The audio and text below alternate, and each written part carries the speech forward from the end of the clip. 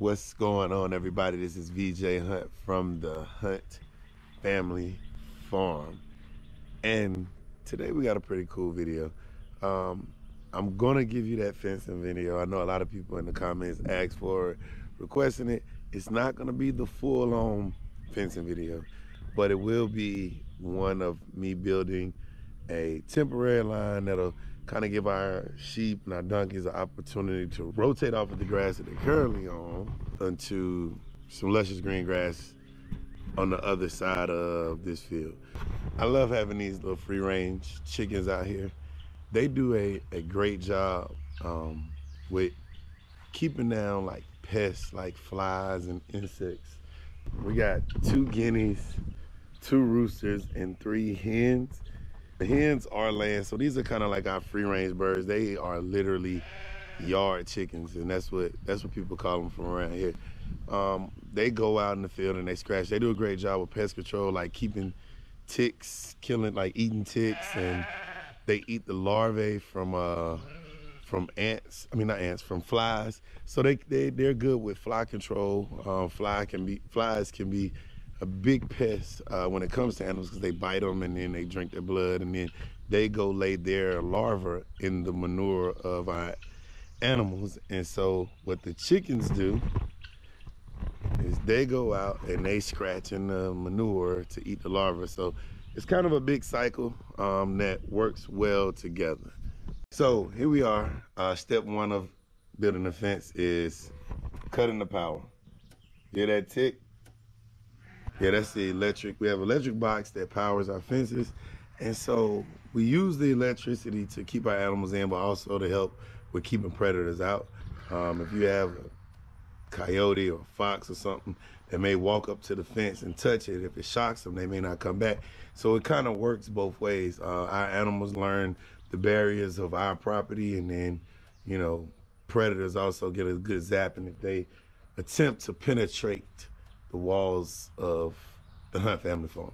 But we're gonna cut this power right now, and then what I'm gonna do is I'm gonna attach the chest mount, give you guys an opportunity to see me kind of winding the wire, and then we'll get back into what the grand plan, and how we're gonna fix this fence. So we're here at this space. This is what I'm talking about. The animals have obviously been on this side, and they've eaten it down to pretty much dirt. All right, so we want to get them over here on this beautiful pasture, but the thing that blocks them is this temporary fence that I put up some time ago. So now I'm going to move it back so that the animals can have some really good green grass to continue their growth. We did supplement their feed with hay, but it's nothing like green grass, especially in the warmer months for our animals. So here's the corner post where it started at. This temporary wire, it's just something we got out of like Tractor Supply, and I hooked it onto here. It comes on a spool like that, like this, and we're just gonna wind it up. It goes, it's three lines that came in, and I rigged up something there, and so now we're gonna attempt to wind it up and then find us another good spot to start the new one.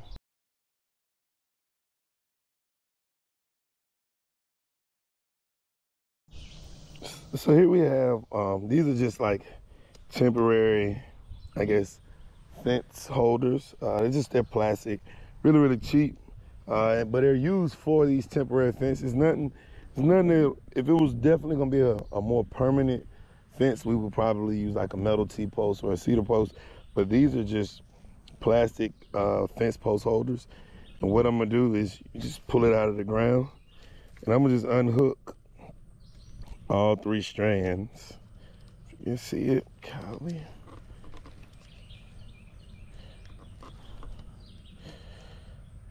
Why is this thing giving me this? There it is, boom. So you saw that? We're just gonna unhook them out.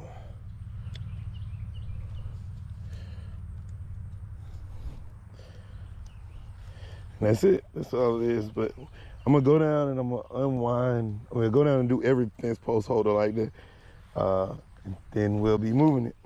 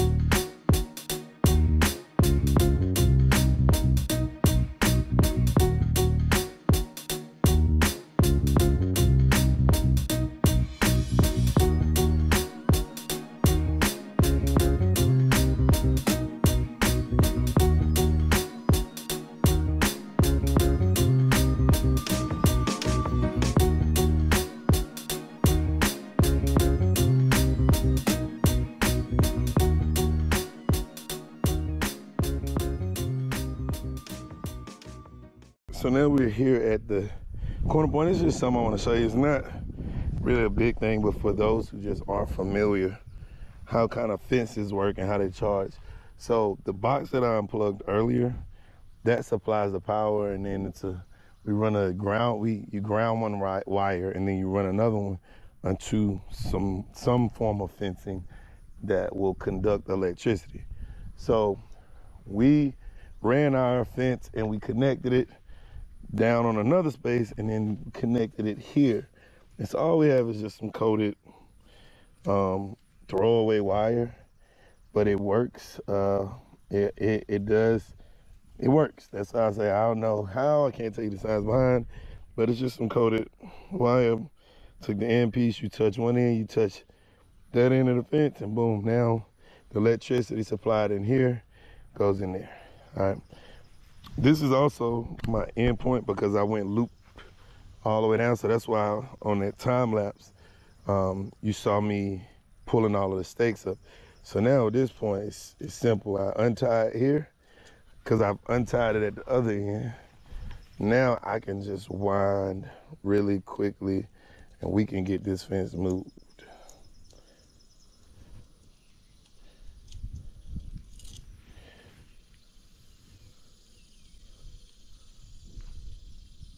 But I thought I did. Dang it. Come on, V. I left one tied. Oh my goodness. Here's the problem. I forgot to untie these.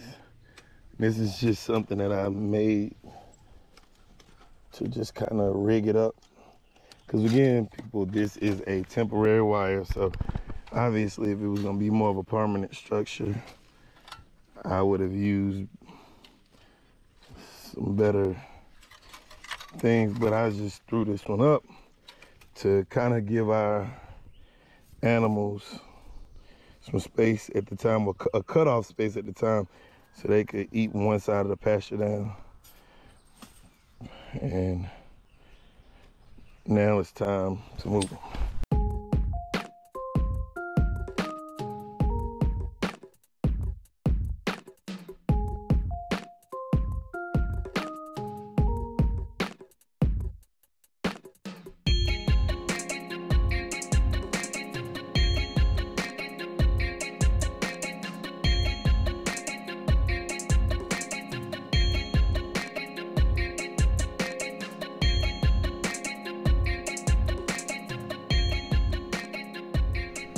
Yeah, it is hot out here. I'm taking a quick break to just hydrate, number one. But I kind of wanted to maybe kind of explain a little bit I took a break because I needed to come get a knife, because in the time lapse, you can probably see right at the end where I realized that there's a big major problem with the wire. With that temporary wire, you can't cut it and just retie it. So I needed a knife. So I came over to the truck and I decided to take a break and kind of fill you in on what I'm doing, or why I kind of stopped right there at that point. So that's what I'm doing. I'm getting a knife. You're gonna see me cut it, tie it, and then we're gonna continue rolling this wire up. Okay, so I didn't have a knife on me. How unprepared, but you can see that this has kind of come loose, and it's just not gonna be good for conducting electricity. So I'm gonna try to make it work with these pliers. That's all I could find. So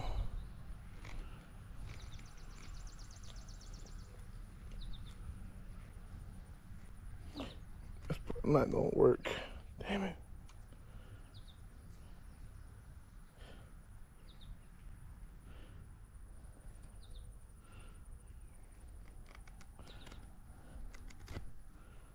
Okay.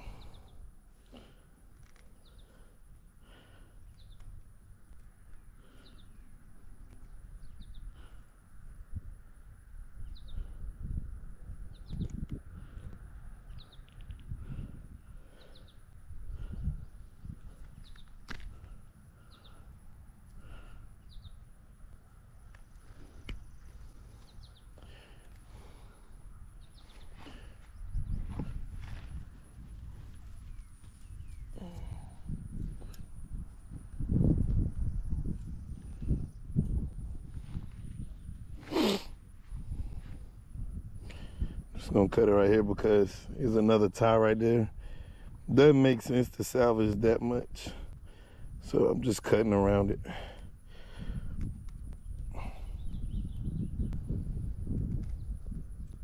That's why it's always important to have the right tools, because makes your job easier.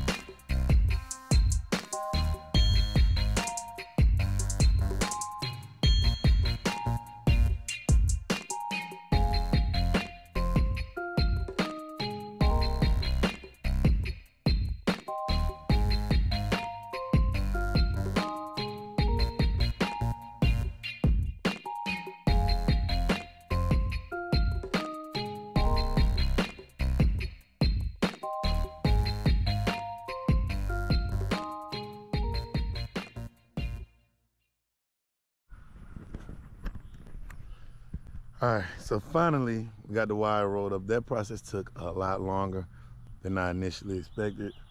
It was some work with it being tangled up. I don't know how it got tangled up, knots coming out everywhere, but we got it done. So the next step now is we're gonna start on the corner post and we're gonna begin running this wire. I already mapped out the area. This is the area, if you've seen, they'll be able to go all the way back to that tree line. But we're about to get started on that. It is hot. It is July, what was a B? July in North Carolina is brutal, all right, especially when you get a late start and it is now 11, 12, 20. It's hot. It's hot. 11:20 is hot. I should have got out here earlier, but you know, you make those mistakes. You know, the sun definitely reminds you of getting up early. Okay, we're gonna start the fence building process. I don't have a very complex way of doing it.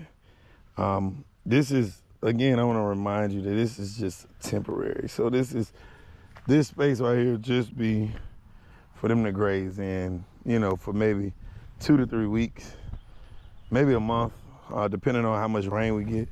We still have, you know, a lot more places for them to go, but we want to kind of keep it rotational. So we're gonna start here. We start by putting an insulator on. It's not a hard thing. It's just some wire, insulator. Not great. It's not what I would use if I was building like a permanent structure, but because it's a temporary structure, temporary fence, this will do. So I just tie, what I do is I tie it around the pole, literally take the wire and twist it around itself. That's it, simple. And then we will start running the wire. So you're gonna get to the end of the wire. What I try to do is I try to sit the wire on something. Oh crap, I got tangled again.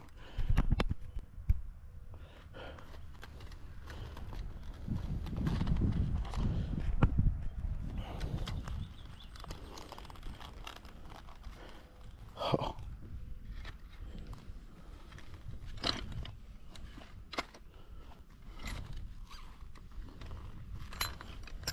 I'm telling you, this wire has been the biggest headache. It has made me lose so much time fighting with it. I mean, it's convenient because it's cheap.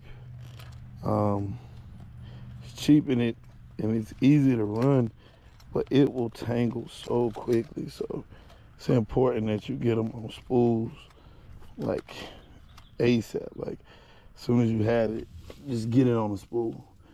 I made the mistake of using it out of the pack, and boy, oh boy, it was a headache. So there we go. Jeez, it's definitely good. Temporary stuff. It's lightweight. It's easy. You can just cut it. But my goodness. All right, so I'm gonna take the end of it, just right here,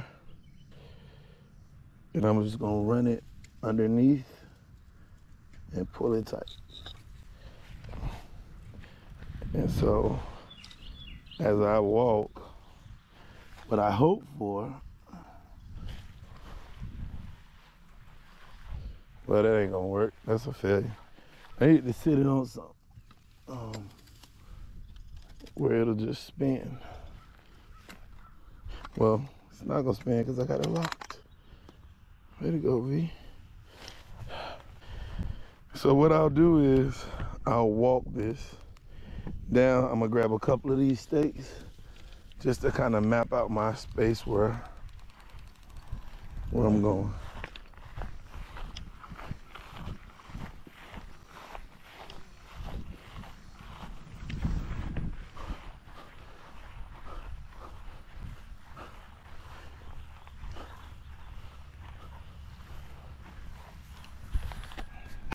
All right, so I'm now putting these in, and it's just the first one. And I don't care about the tension yet, but all you do is you get it, you just step on it, and it goes into the ground. I don't want to put it down deep because I'm probably going to move it to adjust the tension, but that's it. So we've gotten to the corner, and so all I'm doing is just looping it in right here underneath. And then we're gonna pull and go back the other way. That's how I do it. So it's gonna come and pull through. It's gonna keep the tension on. And we're gonna walk back that way with the second line. Okay, so just an update. It's burning hot out here, but I got the fence up all along here. So now The next step is just to get the animals up here. They're all in the barn in the shade. In the barn in the shade, which is probably where I need to be. But I wanted to make sure that they had a place to graze this afternoon.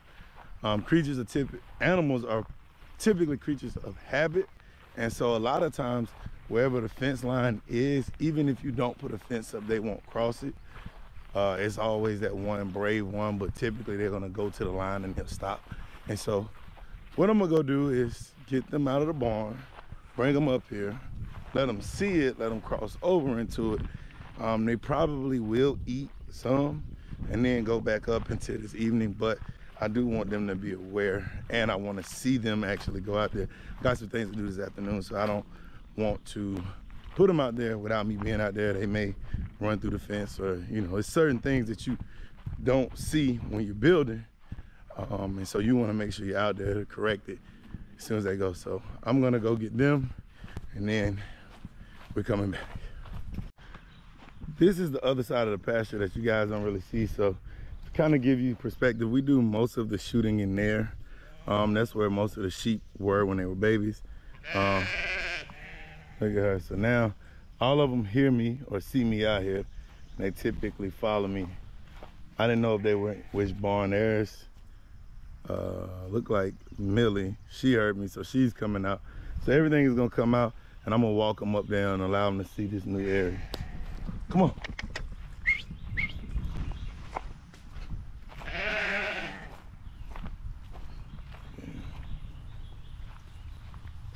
Come on. That's a big male.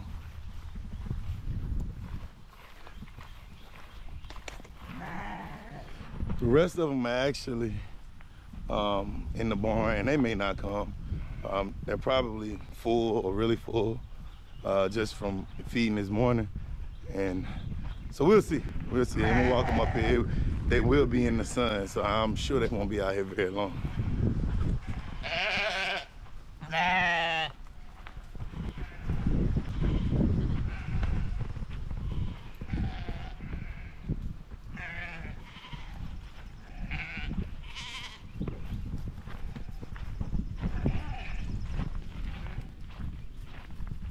Here they come. Some mad dash. So typically they're gonna stop right when they get to the line. Let's see. They all stopped at the line. Let's make sure it's safe. Okay, look, everybody paused at the line because they just become creatures of habit. It's so interesting how animals just know where their boundaries are. And so they won't go beyond it. Eventually they will. Look, she jumped off in it, and now the feeding frenzy starts.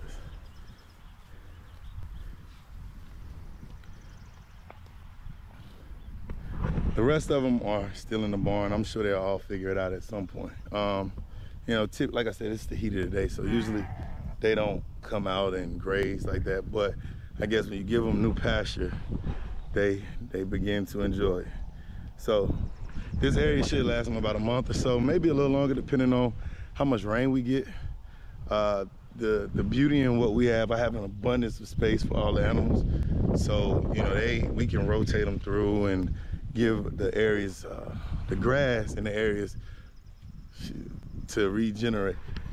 Millie's kind of scared me. I ain't even see her pull up. But that's all I have for today. If you haven't already, please like, subscribe, comment on these videos. We're gonna put up the permanent fence. Right now, tractor supply was out of the things that we need. And if you know anything about fencing, the most important part is the corner posts. So we gotta cut some corner posts. We're gonna put those in first, let them get set up, and then we will start the fencing process. So if you like this fencing